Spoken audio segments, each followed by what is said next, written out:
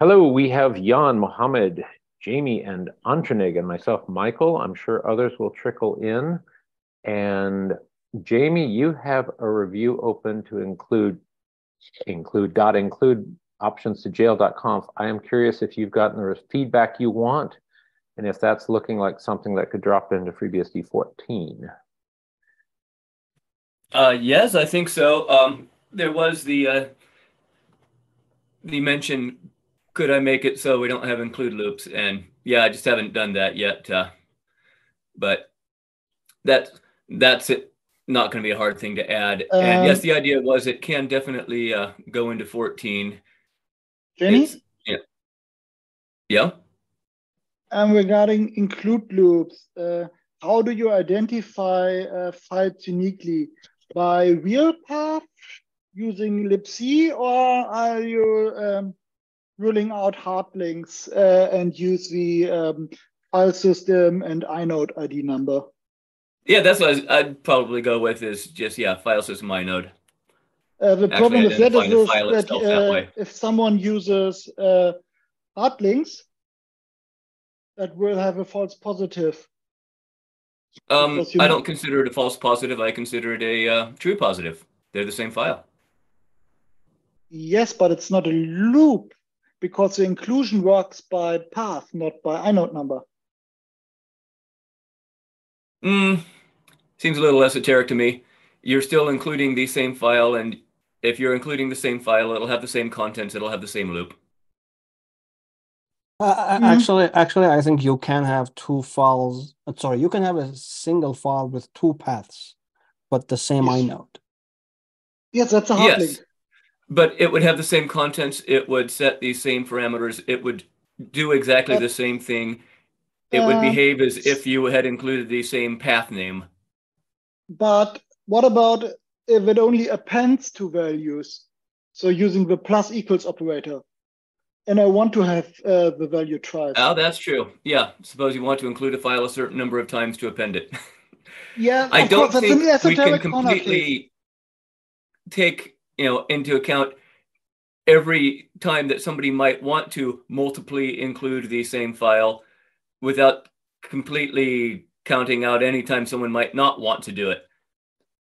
So, it might be the best sanity check is to give people the foot gun and say, without so many words, here's the foot gun. Don't include loops.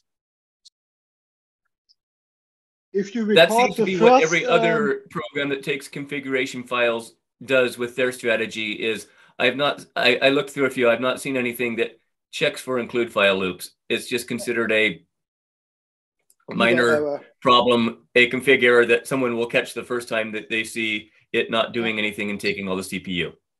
One of the solutions I've found is that they have a recursion stack depth limit, and once you have reached the maximum include depth, which is normally a smallish number like 32 or something, once this recursion depth is reached, they will refuse and say suspected loop, similar to how symlinks work.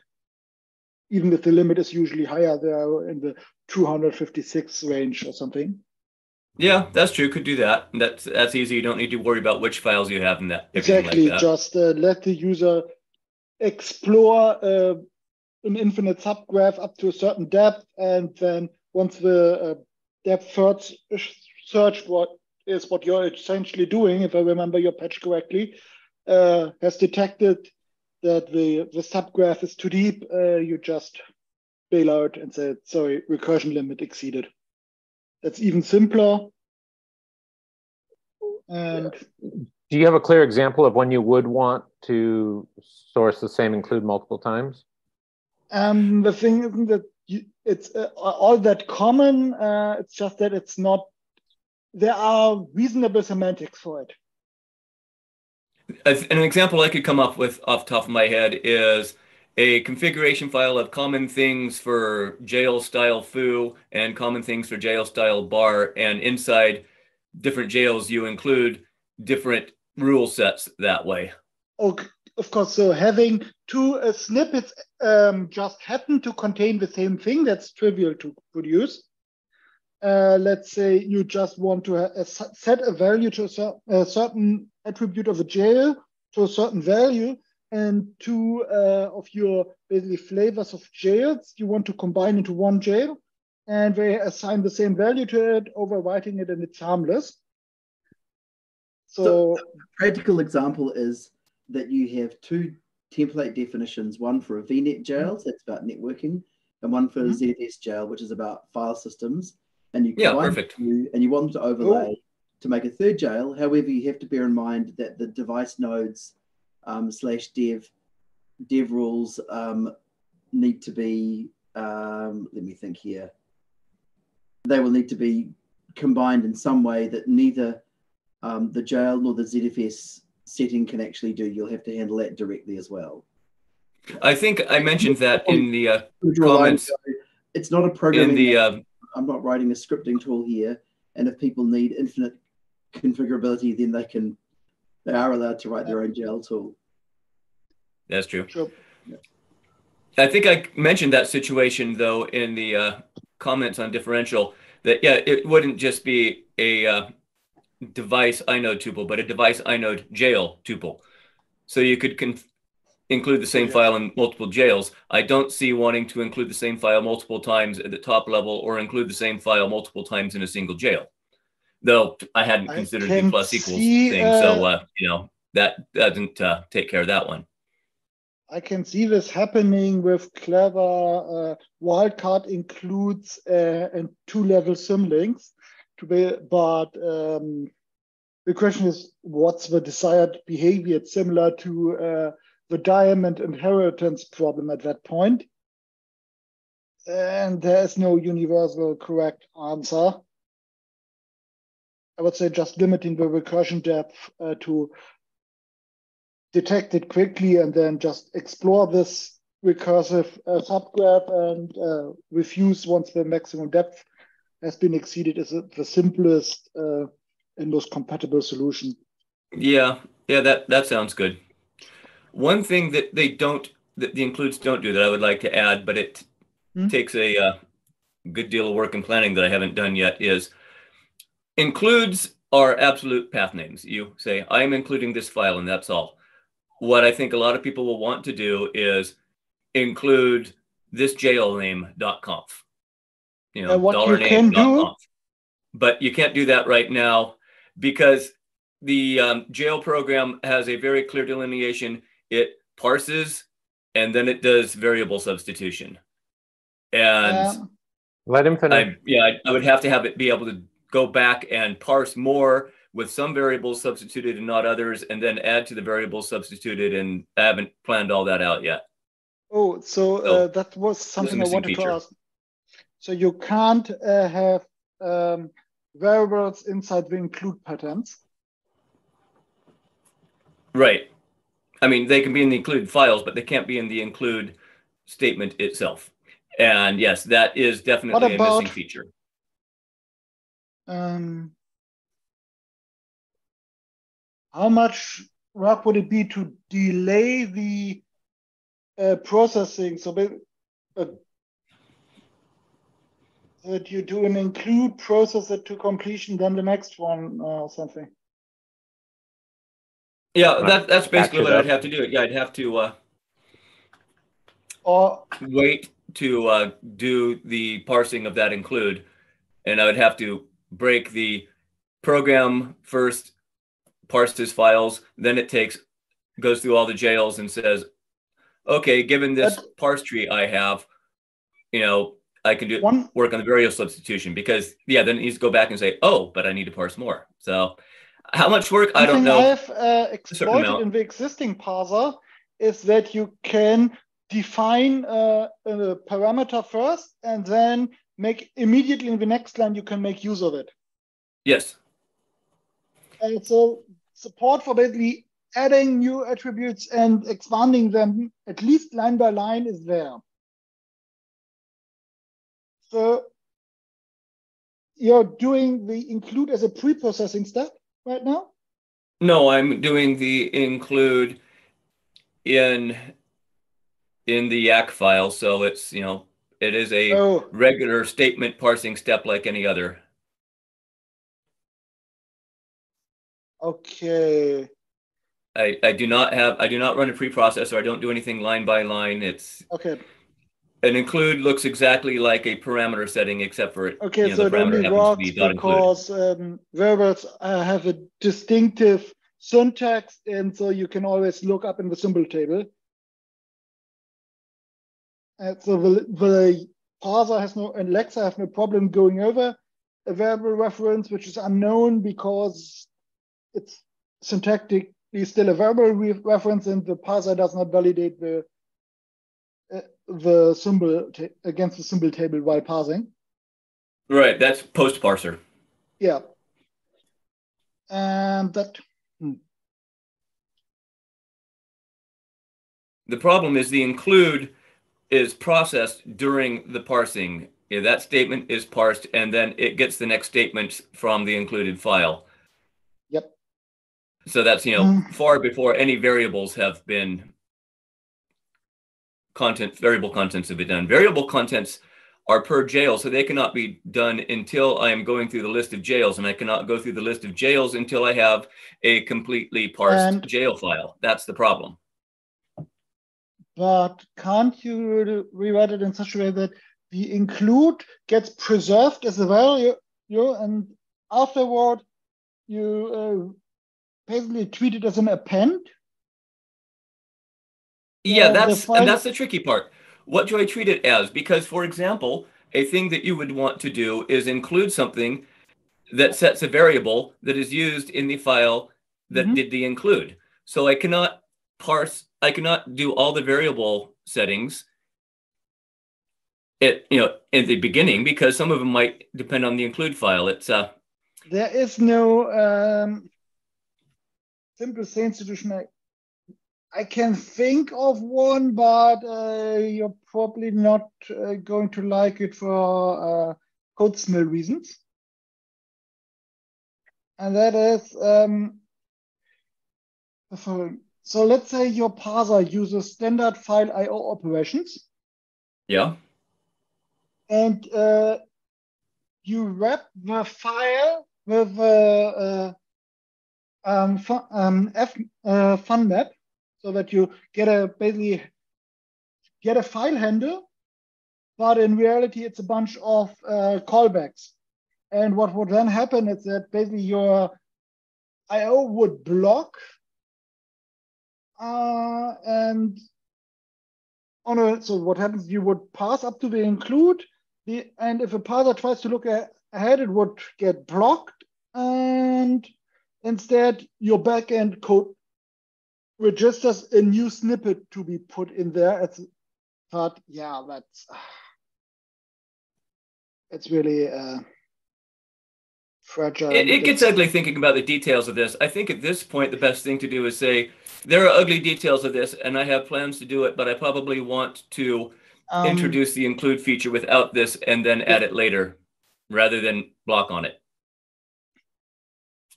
Agreed. Is there a way that you could at least make the jail name available at that point? Do you have that? No, because once again, you don't have the jail name until you have delineated your jails, which is something that is done with a fully parsed file. Okay, so right now it is just going to have to be pure file name includes, and I will work out how to do it, but I'm not sure this call is the right place for it. Okay. Okay, so are the top concerns addressed? It sounds like that's a valuable discussion. I do have just one last question on the topic. So the include is literally like the way that the CPP works, right? It's basically it's not like you're just basically taking the text from one place and putting it into another. There is no concept of variables. There's no concept of variables. It is just it has file globbing, but other than that, it is just a path name. It is not dependent on anything else in the file. So okay, sounds good. And it does support relative paths? It does support relative paths relative to the file itself, current file being read. Yeah. In a rather naive way, it merely, if it doesn't start with a slash, it prepends the directory part of the previous file name. It doesn't do any real path or anything like that. That makes sense. Probably good. That's actually a very nice solution. Like, you could have the jail.conf include the jail.conf.d, and inside the jail.conf, the jail.conf.d / root.conf, and inside the root.conf you can have include everything in here.conf, right? The blob. Yeah, that's actually a very perfect solution. I think it works very beautifully. Yeah. So, but Jan's question, which I didn't understand, the question was that like you can't use the variable name inside the blob, right? That was what you said. It's not implemented because it's happening at the processor level, not at the parsing level. Right. Not implemented. Okay. Planned, not implemented. Okay. Yeah, I think it's fine. I think this is an ideal solution, honestly. I talked about this with Goran as well, and because my solution, I don't know if you saw that one, which was piping std into stdn, like -f to the GL utility. It works, which I'm using it right now in production, but it's not a nice solution. And Goran's solution of adding it inside the command was a nice solution, but also a complicated one. I think this is really the most beautiful solution that we can have in a short time frame. If it gets into 14, it will solve a lot of problems. There's a slightly different idea I've seen and quite like in tools like Ansible, where the configuration file is an executable that gets executed and is expected to write the configuration to standard output. How does that work? I didn't understand. So let's say I want to have a dynamic configuration. Okay, a dynamic configuration. Okay. Which require for example, my Ansible, where I want to really define group memberships in some database, which is live and reachable. And instead of requiring me to template this out and then reload the group definition, you can make the group definition a configuration file, make it executable, and Ansible will execute it and expect it to write out a valid configuration to standard out. So it just does a popen, basically. Oh, isn't that more complicated? No, that's really, it could be as simple as popen, which is libc. Okay. That sounds like something that a tool that runs the jail program could do, but I don't see why every single program that has a configuration file would need to do that. Because it allows you to basically, wherever you could put a configuration file, you can put a script generating a configuration file. I guess the question is, how far do we want to go within base tools? So it's a really useful feature of Ansible, but SSH does it too. Yeah, that's you can have a command. It's true. Which writes the authorize key file or something.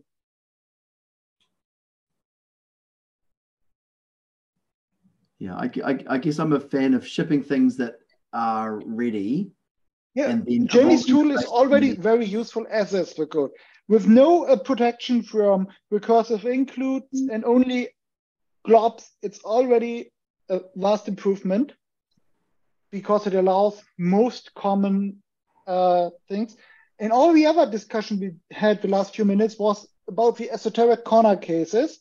Yeah. And instead of making it more complex to do most of these, why not admit that at some point it's better to have not a Turing tar-pit, but a Turing complete language? Yeah, I was actually going to say that I am afraid of that.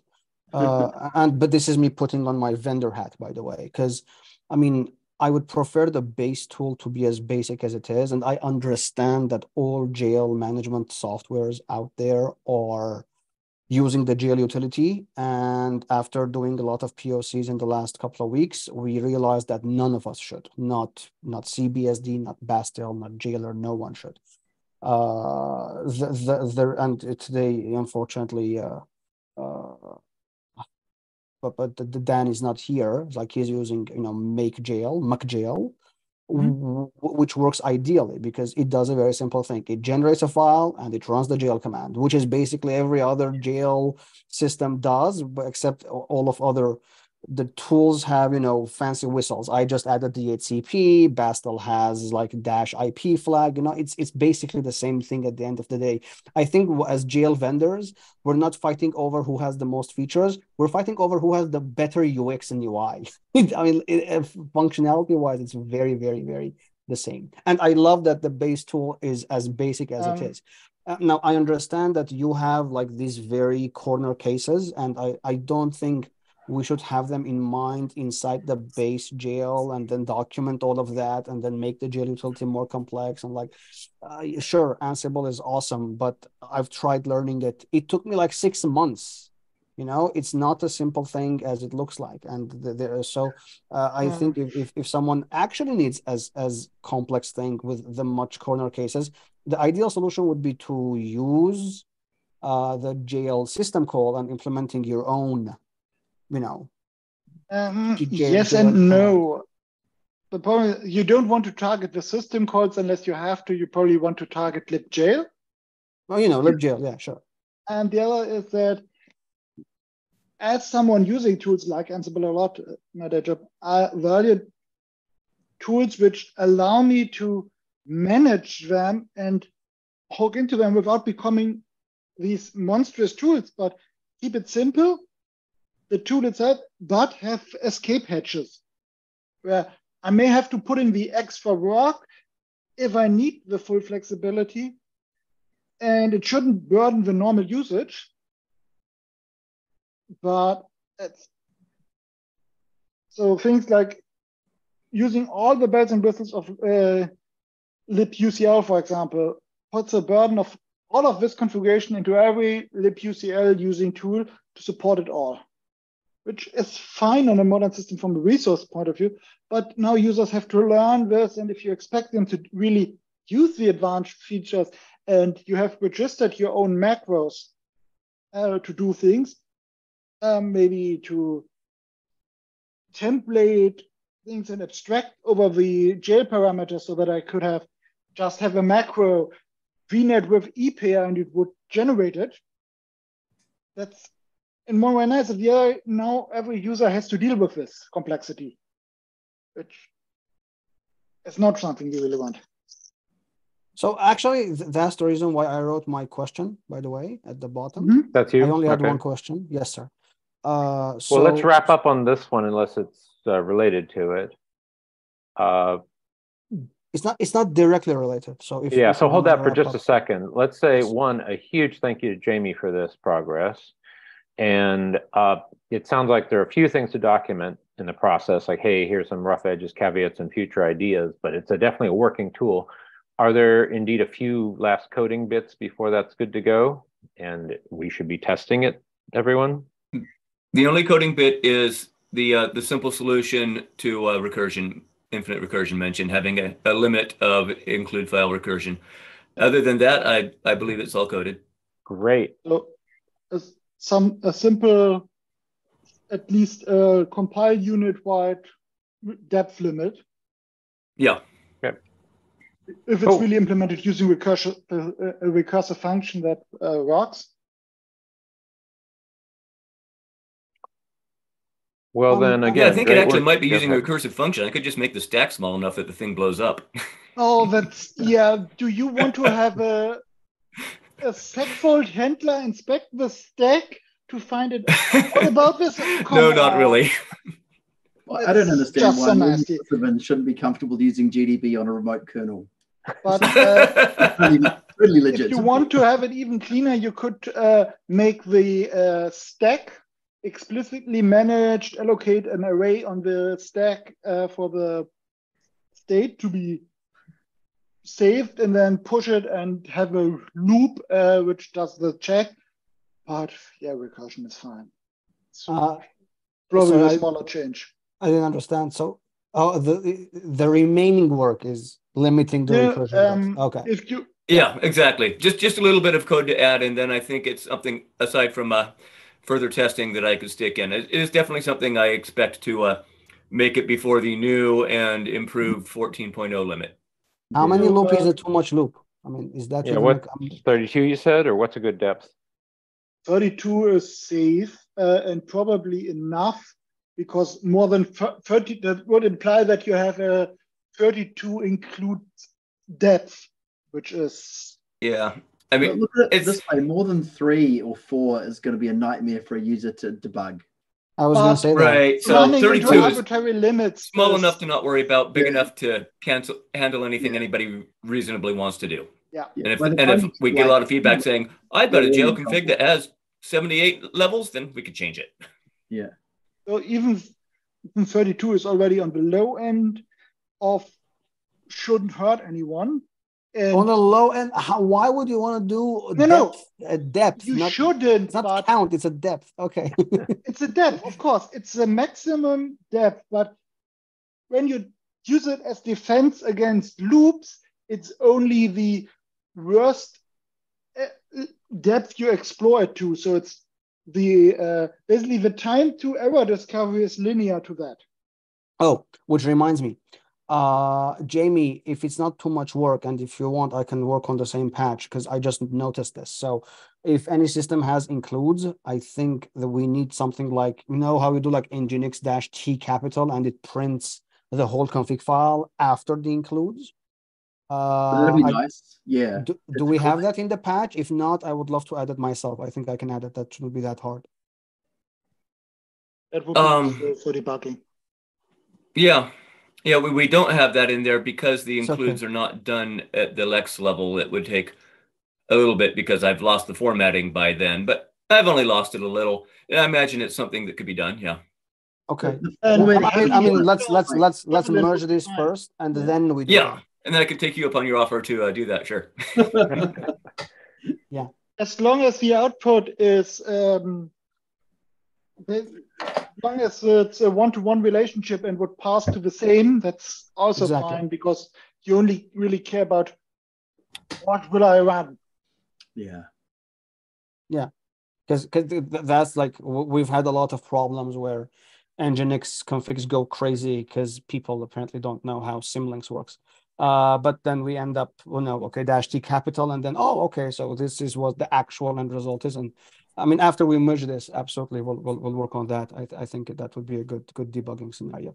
And if anyone knows, so let me understand this. When is the 14 coming out? I don't know that we have a fixed date anymore. It's coming out when they fix OpenSSL. Yeah, that's always OpenSSL. It's always OpenSSL. That's true. Yeah, I remember with 12, I think, with the same thing. That was the same it's a really ugly problem right now that because of things like PAM and NSS, which use DLOpen to dynamically open crypto libraries, and they pull in OpenSSL from base into arbitrary ports. And if you have a simple collision there, it will blow up in your face. Even just to check the hash password file data, you pull in the hash algorithm implementation from OpenSSL just to get the cipher. Or even check it. Or even to check the password is valid. Yeah, right? Take all the base system PAM and modules and do a check. And the other part is there are PAM and NSS modules in ports, so you get the problem in both directions. Where potentially the base system SSHD is configured to use a PAM module from ports, and that has always worked and has to keep on working.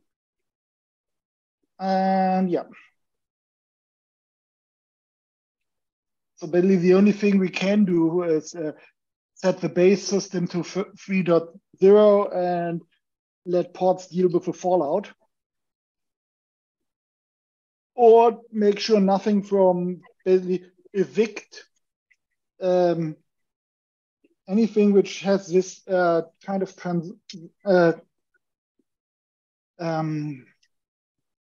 this kind of hull behavior where you get a transitive hull of something has to be refactored and taken out. So that they rewrite the whole PAM modules and have this tiny little library which uses a macro to append a prefix, so there's no symbol collision, and only provides the symbols used by the PAM modules, which is doable for things like simple ciphers, but I was going to say that totally way off unfeasible topic. for Kerberos. There's a Can't fight that battle here.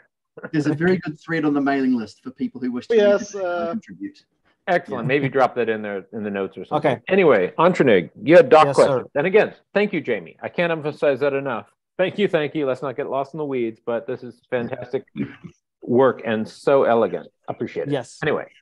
So I have a two-part question. No, two-part. I have two questions.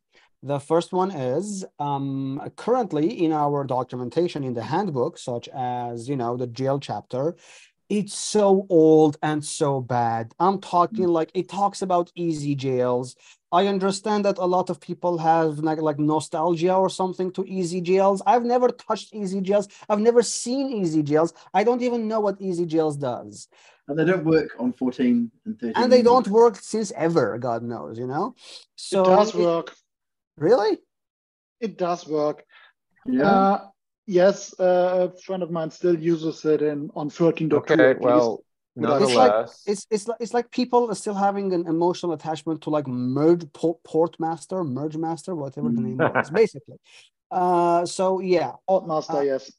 I think we need an update on this specifically. Oh, we badly do. Yes. Yes. Yeah. Specifically this page or deeper into it? The whole chapter. There is nothing mentioning VNet.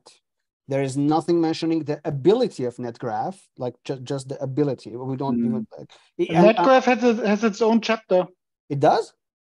Yeah, but we should have a link to it from the jails. Like you can do the cool things with this other thing over here. Here's a small example. But the problem is that there are a few good use cases for NetGraph and jails and VNet outside of very advanced automation. Those things are outdated that you're scrolling, by the way. We don't support CCTL anymore. The CCTL format is considered outdated. Yeah, but it's deprecated. Sorry, the CSRC, apologies. The CSRC, yeah, it's supported, but yeah, it's considered deprecated. Yeah, that's the handbook is not to describe all the options in the man page. Is to say, everybody's encountered this. When I started with FreeBSD, I read the handbook and I went, okay, these are the things I need to use. That is what people do, and it needs an overhaul. Yep. So and then turns out nobody does that. Like if you're upgrading a jail in 2023, you're using FreeBSD update utility that can update a jail. You're not. Yeah. I'm sure if you're compiling from source, the documentation is valid. Otherwise, it's not. So I think we have a massive problem here. I don't know how we work on the docs. By the way, like over the years, I've sent like small one-line patches of typos. I've never rewritten a whole big thing. I don't know what the process is. If anyone knows, I think this will be the biggest value that we can give to the community right now, is just, figuring out what information is missing. How deep do we want to go? Because ideally, I would love to have like a copy paste of my blog post in a better English, obviously not Armenian English, which is like copy paste this or run it, you're happy, like something like that for the users with an explanation, of course. So that's my idea, is like, okay, I read this, I copy pasted, I ran it, it works. That's it. Some things are yes, go on. I'm quite allergic to copy-paste tutorial documentation because it's so easy. Ends up with people basically copy and pasting magic incantations, which become a barrier to learning anything beyond the copy-paste snippets. Thank you, Peter Henstein. That all said, I personally have a sort of niggling feeling that we do not want to go with the third-party tools because that's a very, very long, slippery slope. But as you pointed out, Antranig, between SysRC and FreeBSD update supporting jail, we should be clear as day on the in-base tools. Yes. And I am dabbling with making a pull request over the public GitHub repo. And how about this? On a future call, perhaps the next one, we each take a moment in advance to see what we think is truly broken.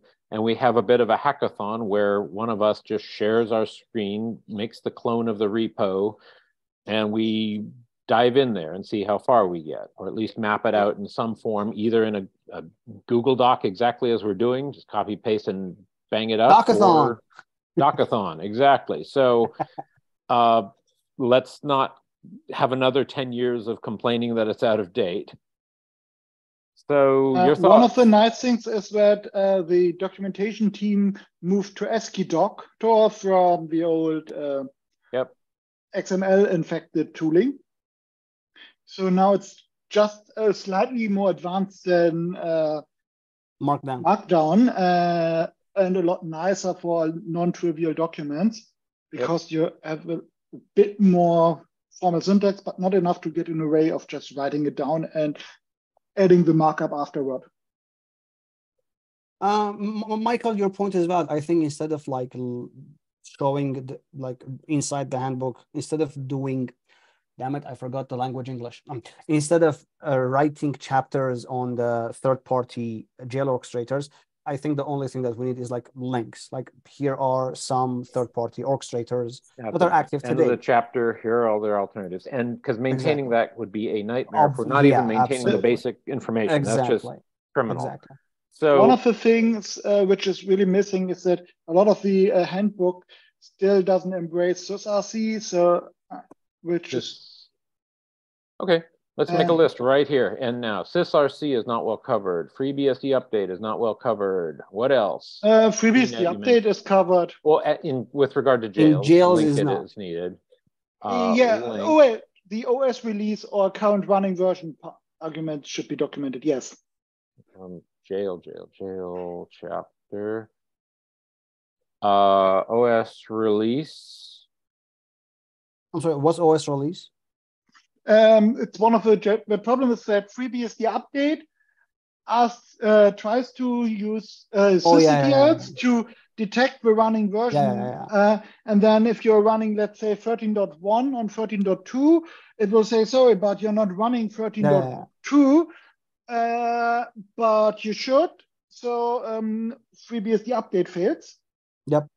And there's a documented flag in the main page to override it, or you can run the old jail by providing basically the release string and the release ABI number. Put that in, and then your solution here, Jan. Let's just get this list down. Yep. Bang. What other stands out? And I can bring up the chapter again. Oh, there it is. Oh no. Package. We should add package to this list. Package is jail aware. We don't mention how to use it. It's annoyingly fiddly. What's package? Package. Package. PKG-J. We don't mention it. You've got to divine that the package utility has specific incantations for jails. There's 3 possibilities. That's actually a good point. Maybe we just need a list of all the utilities that support the jail command. Like package. That alone is an audit all its own, which is good. Yep. Yeah, that's a good idea. But it's a useful one to maintain such a list of jail-aware tools in base. Yeah. So the base jail tools, I like that. That's good. Everything from SOCStat to PS, etc. PS. I think the list is very long, by the way. Good. This is similar to the libxo audit I did, and I'm all for it because people don't. Anyone who's like, oh, this one utility does it. Well, hey, by the way, a dozen utilities now do it. So let's see, SOCStat, PKG, bring it on. What else? Not ifconfig and route. Soon. Didn't I it like last week or something? Thank you. ifconfig and route are going to get it soon. There are some more utilities as far as I remember. Let me check. Autocorrect. One of the biggest arguments about the handbook, and I missed it, is that so apparently EasyJail does work fine, but I don't know any newcomer who gets recommended that. And I would if they just read the handbook. You're kidding me, right? Like people don't read the handbook, then what do they do? Like Google out of nowhere? Ask on Twitter. They look for blog posts, YouTube videos, Reddit posts, tutorials to copy and paste from, because they just don't assume that anyone provides documentation. Anything else on the list? Oh, so it's a Linux problem, not a documentation problem. I'm so sorry. And what do we call those now? You know that there are, I can't remember what it's called, jail-aware file systems. Yeah, the ZFS is jail-aware file system. Yeah, there's like TempFS is, I think, the dev file system definitely is. LSVFS is, I think, the tool you want to run. Yeah, that sounds right, doesn't it? Yeah. What's the tool? Punch it in the chat. LSVFS, it lists the file systems known to the kernel. So the file system types like, and the procfs is jailaware, the defs is, nullfs, there is a patch which is, I think, didn't make it in, or there's a sysctl to make NFS claim to be jailaware because supposedly it's not dangerous. That was the recent change, but it's not. Jailable utilities, okay. Pgrep and Pkill. Sorry, this is output of LFS here. Sorry. Apparently Pgrep and Pkill, and I think Fuses as well. LinProcfs, you have a few more kernel modules loaded than I have. Cool. Yeah. And when did we add DNCTL? Sorry, what? When did we add DNCTL? I'm sorry, I'm just looking for the term jail in the man pages. DNCTL, it's like dominate. Oh, dominate. Okay, never mind. Yeah, yeah. It's been broken out so that you can use a dominate configuration without PF as well. Absolutely. Was it split out of IPFW so that you can use it without loading IPFW if you only need dominate and PF or something? I don't know. I don't know, honestly. Because all more reason to document it. Okay, so building up that list is handy. Just using some time, maybe half of these meetings or something would be a great step forward. I mean, talk about the most reward for the most, whatever effort. Keep in mind, by the way, Michael W. Lucas, he had to write like all his storage books before writing the jail book. He built all that up to get there. So it's a non-trivial topic, but let's see what we can do. Go ahead. I just realized what you can do with jails is non-trivial, but getting a jail running shouldn't be hard. Correct. Okay, Antonig, what you got? I just realized that technically speaking, the utility JLS is jail aware. Just technically speaking, JLS is jail aware. I think it was one of the first features added to it. So is JExec. Yeah. Yes. Shocker. Sorry. Yeah. Okay. But yeah, of course you have to list them. It's just you don't think about it. Correct. Arrived in 5.2, which is like why I'm here. That got me here. Anyway. Oh shit. Was I even born? Okay. I was like 10 years old. Okay, I think we're good. That's motivating, and this is a very good use of these calls. Just get it done, make it happen. Yeah. Stop looking bad when people look at the handbook and think, "Oh, Docathon." Next week, Docathon. Who here is not English their native language? There's me, Muhammad. There is Jan. Okay. And we have Americans, we have New Zealanders, Kiwis technically, and okay, well, I will ask some more people to join, and hopefully we'll get it more done.